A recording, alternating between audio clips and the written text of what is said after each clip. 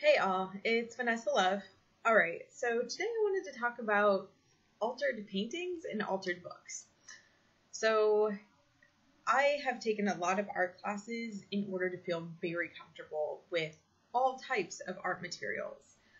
And I actually love hearing the processes of different artists because like, it's so interesting to me.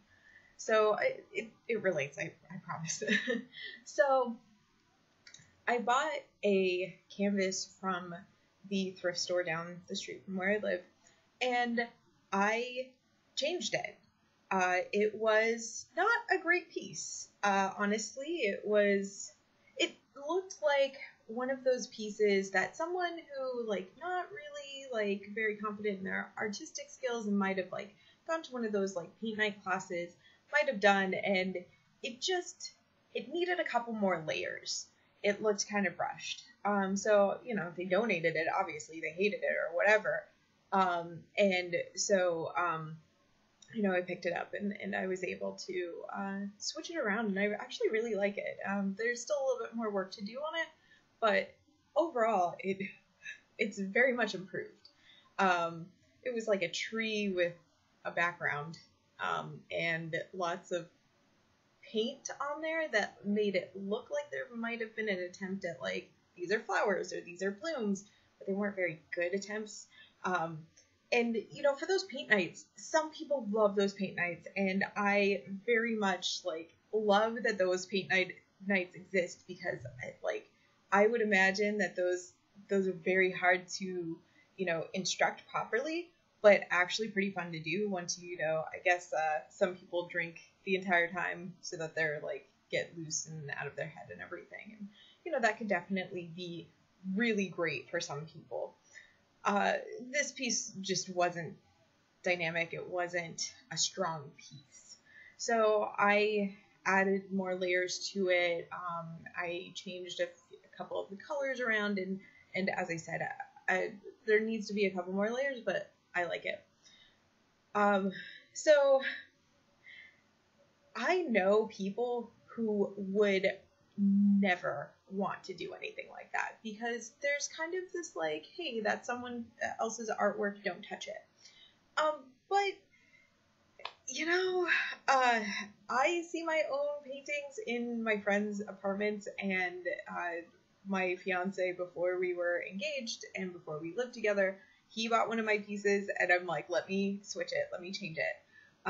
And he and my friend won't let me change my piece, and so it's kind of like one of these things where I'm like, well, I get a chance to, like, fix other pieces, and I do it occasionally. I'll just go to the thrift store, buy a couple of pieces, and I'm like, these either I'm gonna paint over it or I'm going to, like, add to it, and that's really fun for me. I also take old books and change them. It's an art technique, but it's also an art therapy technique. It's called altered book. Okay, so a lot of people who are not artists would never do this because we have a sacred idea of books, and in every dystopia that you ever read, right, the books are the first to go. Well, these aren't, like, the books that are gonna, like, that really change society. This is like the 50 cent copy of some book that now has better research or is updated, or just was crap when it came out, so it wasn't very popular. These aren't, like, classics. You can take the classics and do this, but you obviously have to be very far along in where you are as an artist and how comfortable you feel with these type of art materials in order to do something like that. I choose not to take, Socrates or Plato or something, but I know some of you might find this offensive, but, like, Star Jones, I don't really care about her. She wrote a book. I don't really care for it. So I found the book, and I have been doing all sorts of, like, alterations to it. And there was one book that I had that I probably would have read, but because it was about, like, mind-body connections. but the information was outdated at that point, and the pictures were really interesting, and I went to town on that book for years. So the cool thing about altered books is you take these things and you can do all sorts of things that you just don't usually do, I guess. Like, I wouldn't take one of my sketchbooks and like carve into it, but take a crappy book and paint all over it and carve into it and like either make it a secret, box, or what some people do, and I haven't done yet, is they make it so that they can carve into it, right? So they carve into it, but they carve into it so that you can add like a matchstick box basically into there, and you can add. So it's kind of like a Heidi box, like you get to like pull these things out of this box this book box thing that you made, So I was thinking about it, and I was thinking like, okay, so I have this like for the piece of artwork. I have this piece of artwork. It's not that great, but if I add all of these different colors and I tweak it a little bit, it makes a more dynamic piece. I have a couple of layers. And I was thinking like, okay, so I had this client, and so adult female client had problems with showing up on time. Now, that just requires a tweak. She had been in therapy for a year, and she did write a testimonial for my webpage. But like, she just needed a tweak. She otherwise is a very active person, a very caring person, a very like creative person otherwise, but like she had a couple of things that just, if you tweak them, she's a stronger dynamic person, right? And I think that's like one of the ways that art therapists really do like the altered books, is because you can take it and it's already this pre-made book, and it might be kind of crap, but you can take it and completely change it and make it into this like whole other thing that could be useful or dynamic, or like tell your story instead of telling someone else's story. Like, you make it your own.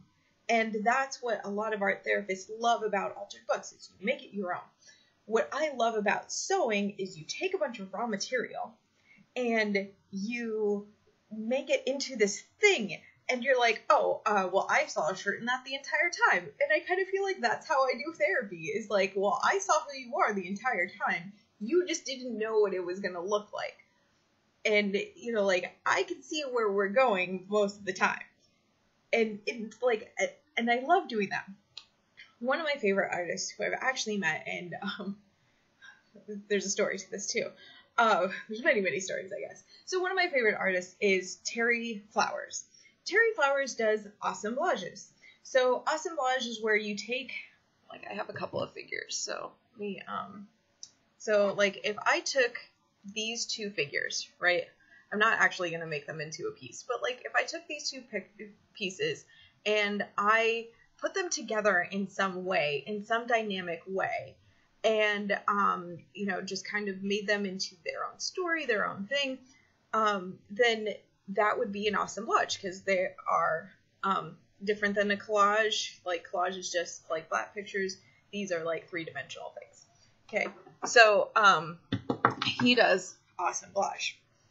What he does is he takes, so he told me this.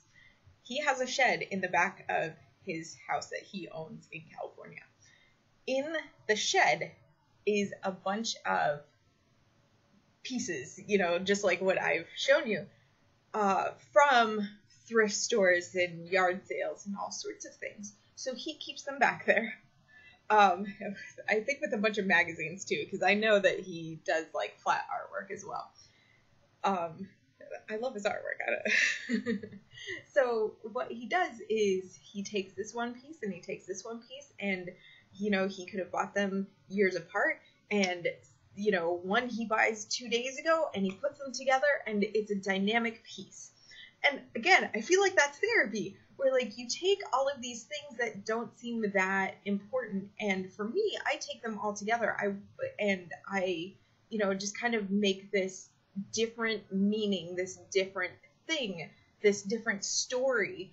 And that's how that, like, it's this incredible thing. You know, you leave here, you know, I've known some of my clients to leave sessions and just go, I would have never put those two pieces together. I would have never thought that those things related in any way, but you were able to choose this one thing and choose this one thing and make it together, and here we are, you know, like, it's powerful. It's so powerful. So, you know, like, there's definitely ways to make these pieces of artwork and make them so that they're completely yours, but there's also this way to improve yourself. And, you know, this is what I'm saying, where I love art therapy. I just don't really like other art therapists. And by the way, Terry Flowers totally, like, had to, like, defend himself against this really awful art therapist who did not have any boundaries. And so he did all of these pieces. And of course, as I said, I love the process. I love hearing about processes. Well, she walked right up to him and asked him if he ever had suicidal thoughts. No, hi. No, how are you? No, hey, your artwork's amazing. Tell me about it. No, do you have suicidal thoughts? And I was offended. I wanted to know how he made a skeleton out of paper mache. He has this really awesome piece. He made it out of paper mache. I'm not that great with paper mache. I can't imagine making a skeleton out of paper mache. And he did, you know, and like, it was this completely dynamic piece. And I think most of his pieces at that time were about being an ex-Catholic.